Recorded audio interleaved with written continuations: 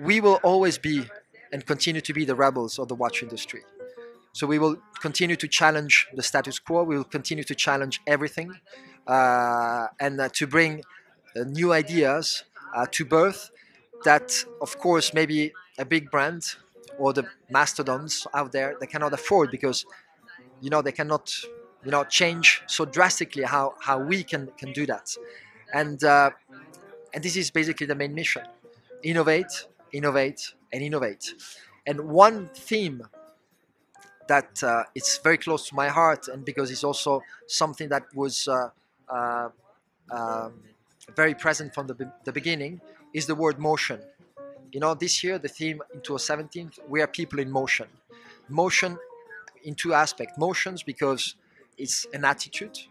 As a brand, you have always to look forward, you have always to move, otherwise, and innovate, otherwise you die. And motion also because it's related to the movement, the mechanical movements, the heart beating. So kinetic, the kinetic art. And these two things, of course, will certainly, not certainly, will guide the future of development of HAUTLENCE.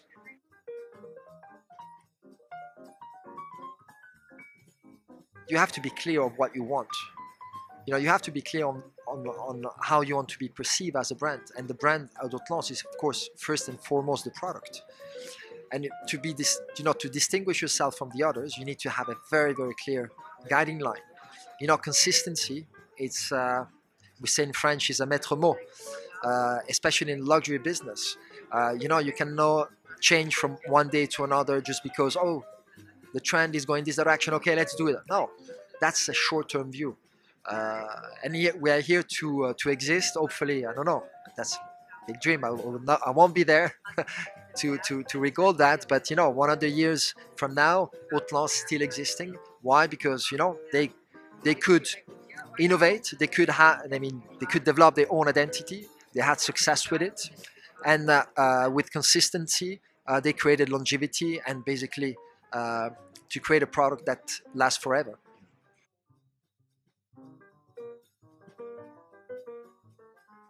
HAUTLENCE being one of the first brands to bring contemporary watchmaking, high-end contemporary watchmaking to this level, it was time to reshake the tree and to bring something completely new.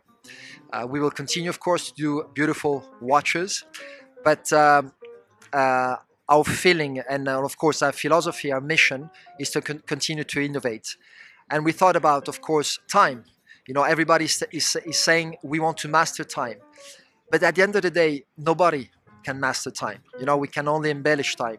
And this is basically the mission we have since now 13 years. And we thought, why should a wrist be exclusively reserved for a watch?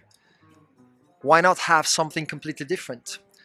And why not have basically a mechanical game to play and to enjoy time, and basically to have a connection to time that is completely different. We are living in a world where everything is connected. Let's sometimes take the time to disconnect and enjoy the time.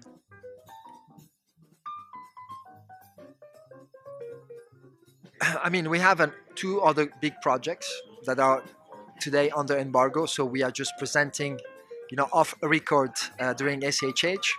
That these two projects they will be released after SHH, between SHH and Baselworld. One of these projects, without mentioning, of course, the details, because we want to keep a bit the secret and tease the market, is that we continue to develop our concept d'exception pieces. So the HL2 family, the Vortex family, and we have now, I would say, the logical step of the movement. I'm not going to tell you what, but it's something incredibly nice to see. We are into art, we are into creating art pieces, and you will definitely enjoy the evolution of this movement with an incredible complication.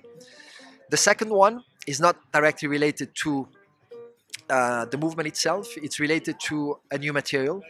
It's a new combination of material, so it's going to be a world premiere. This has never been done before, and this will be presented within the Vortex family.